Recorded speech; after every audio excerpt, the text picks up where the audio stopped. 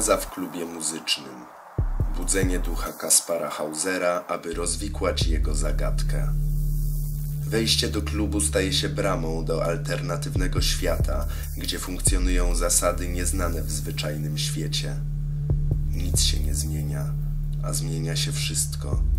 I wszystko oczekuje nadejścia tej mitycznej postaci.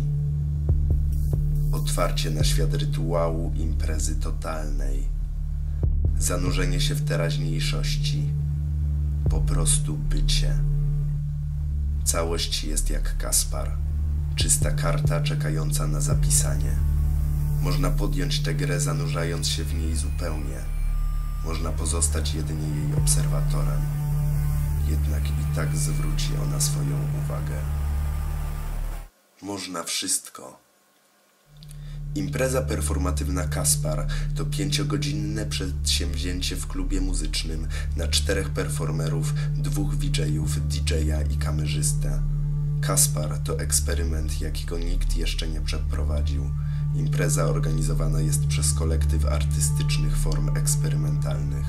Od 2012 roku KAFE zrzesza artystów z różnych dziedzin sztuki, co pozwoliło na odkrycie nowych, intermedialnych form. Główną działalnością grupy stał się performance. Pomysłodawcą i reżyserem tego przedsięwzięcia jestem ja, Adam Antoni Zduńczyk. Więcej o mnie możecie przeczytać w broszurce pod tym filmikiem.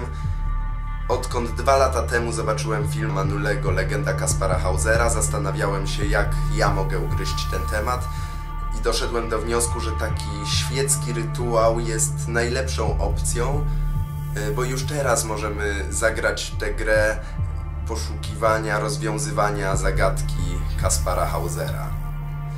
Miasto Kraków obiecało wesprzeć nasz projekt finansowo, jednak to nie wystarczy. Aby ukończyć Kaspara, potrzebujemy jeszcze 7,5 tysiąca złotych.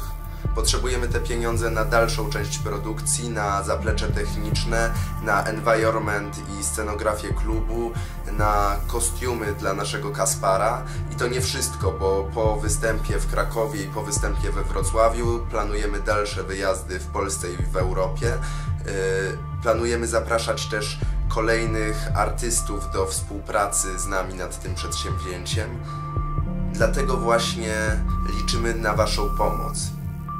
Tylko z Wami uda nam się osiągnąć nasz cel, aby zanurzyć Was w czymś, czego jeszcze nie doświadczyliście. Naprawdę liczymy na Was.